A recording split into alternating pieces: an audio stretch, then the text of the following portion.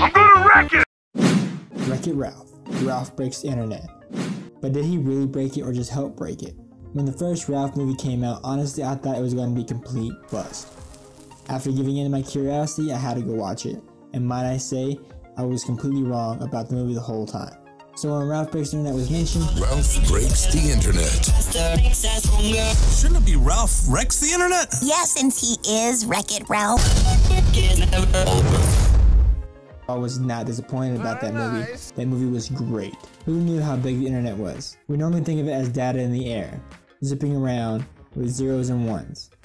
Especially seeing spam and pop-ups as a toxic, annoying little things, and how viruses multiply like bunnies in a bunny farm. But not all viruses multiply. Some just walk around not knowing they're viruses. No, I'm not calling Ralph a virus. We're talking about the little blue guy trying to make money on the side. I'm talking about Vanellope Von Schweetz. At this point, I'm going to tell you, spoilers ahead. Before we can get to the theory that Vanellope is a virus, we must go over the plot of the movie. Short terms, Penelope's game is shut down because the steering wheel is broke.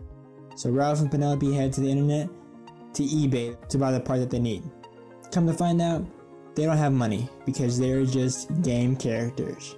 So they get caught in a scam to make money fast, and Penelope finds the online game she loves. Ralph becomes an internet sensation and gets the money, but Penelope decides to stay. Ralph gets jealous, buys a virus, lets the virus loose on the game, the virus leaks out into the internet, and the internet is destroyed.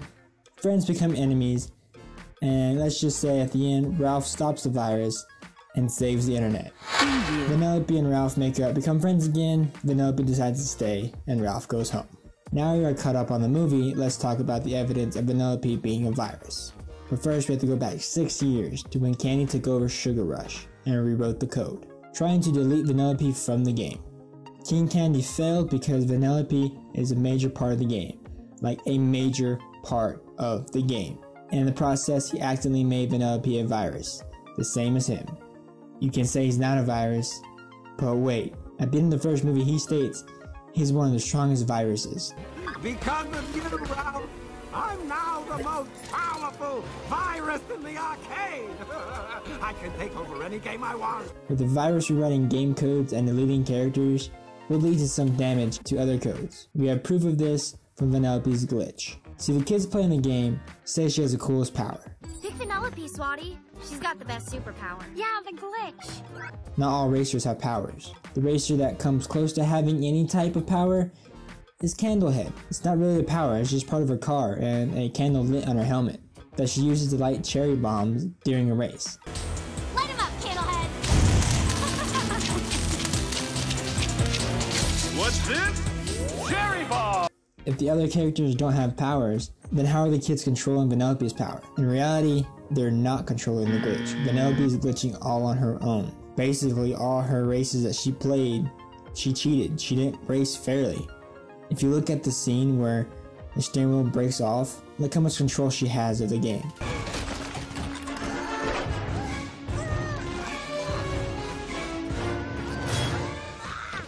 She's literally controlling the steering wheel, fighting back against the kids playing the game. She has more control of that game than what people actually think. You have a racer fighting against the kid. One pulling one way, the other pulling the other way ends up breaking the steering wheel. So if that game's infected, leads me to believe that she infected Tron too. See, Tron is one of Vanellope's favorite games. And her and Ralph played in Tron so many times that she ended up putting a virus inside the game code itself, causing it to be damaged. Now, if she was able to do that, it's a matter of time before Tappers gets infected. Maybe Ralph's game. Might I add there's some shade going on in Tappers on how having kids leads to drinking. Maybe I'm just looking too deep into this scene. When she crossed the finish line at the end of the first movie, the game reset, which means her glitch reset. She only got the glitch because she wasn't really part of the game code.